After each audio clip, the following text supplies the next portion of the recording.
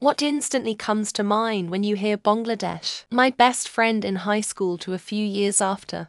She was half Bengali, and it was the first time I had learned about Bangladesh and its culture.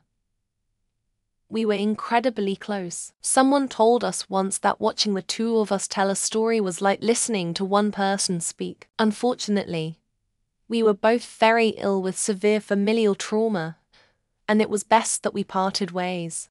I've never gotten as close to anyone as I was to her. I hope you're out there kicking ass, Ms. Black. A while back, the Bangladesh Tourism Bureau had an ad in The Economist, and Bangladesh's biggest claim to fame was world's largest mangrove forest. For anyone who has ever been in a mangrove forest, they know that they are not particularly great places to be in. Also, a while back, I was working on the Myanmar-Bangladesh border, and my cell phone would pick up Cox's Bazar, which I later found out has the world's longest beach. Although I am skeptical of this claim. Insane territorial enclaves.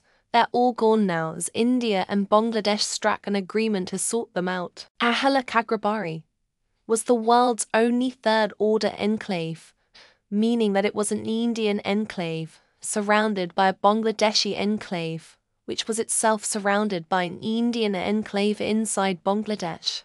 93,000 Pakistan Army personnel surrendered to India Army in 1971, thereby leading way to the creation or formation of Bangladesh. However, the people of Bangladesh are so shameful. They are demolishing Hindu temples, forcefully converting Hindu girls to Islam just like done in Pakistan. This might get removed or downvoted, oh well. This meme I saw that poked fun of Catholic priests. Priest talking to other priests, hey, I'm going to Bangladesh. Who's joining me? Then it shows a picture of a young boy named Ladesh holding a cross, all cowering in fear.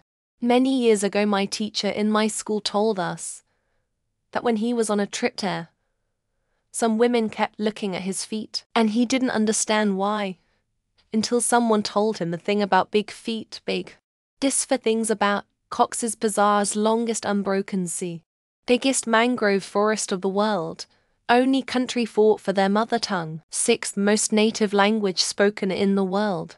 South Asians celebrating on the streets that Argentina won the World Cup because Argentina took England out of the World Cup twice, and people over there, with very good reasons, really hate England. I think of the fact that, despite its tiny relative size, it has a larger population than the entire country of Russia. There's a lot of people crammed into a small space. The pain and suffering I went through trying to cram my awful handwriting of the name into the tiniest spot of the map that AP World History made us label by hand. The meme where the guy's name is Ladesh. Hehe, sorry. Otherwise, surprising GDP. Textile industry. Overflowing population immigration to other nations. Jolly Bengali from The Simpsons. Don't ask, 'cause I can't tell you why. I read the post and that came to mind. And that's my answer, and I'm sticking to it. Mostly that we literally had this same question about Pakistan a few hours ago. Mostly. Are we going to go through every UN member state for the likes? Very impoverished and poor. Although I heard Bangladesh is growing economically. Hopefully they can use this wealth to improve the lives of its people. The way it came into being. A harrowing number of people murdered and women raped. The role of West Pakistan. And the irony of it all. Fastest growing economy in Asia. Sounds extremely unbelievable.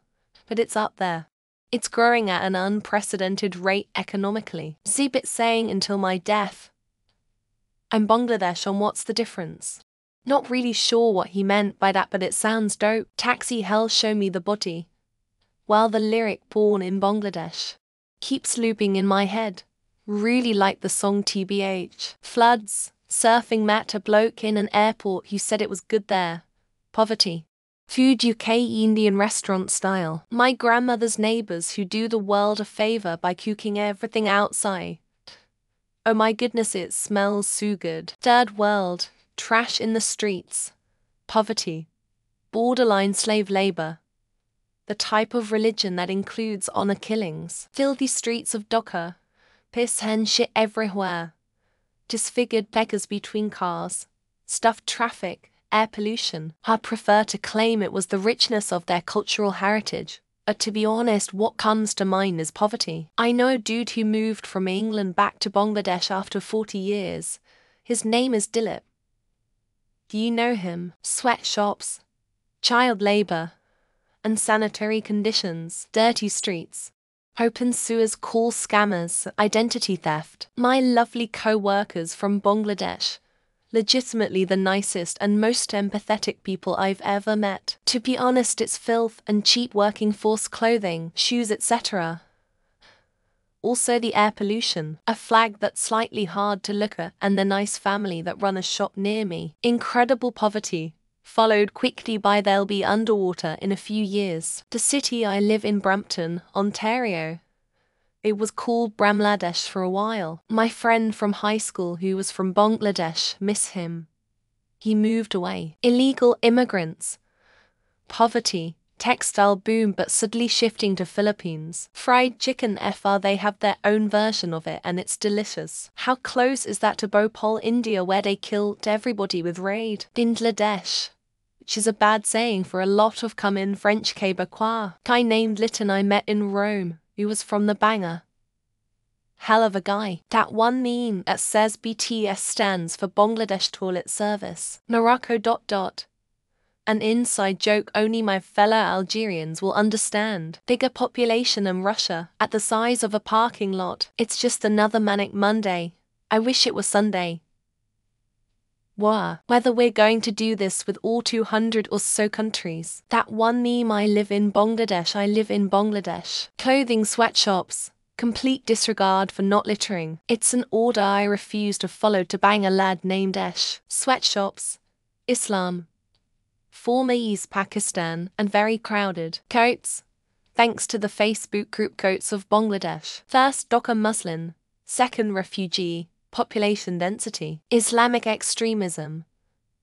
The wealthiest nation of South Asia. Bangladesh producer tag at the beginning of a milli. George Harrison and the 1971 dissolution from Pakistan. Darker-skinned Indians in a sandy area with a mustache. A British guy entering Bangladesh and saying it's India. Regressive attitudes towards women.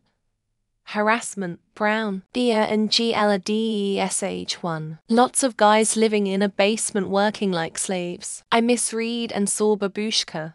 So naturally Kate Bush, Zara, Bershka, those other brands doing slave labor, floods, and I might be wildly off for thinking it,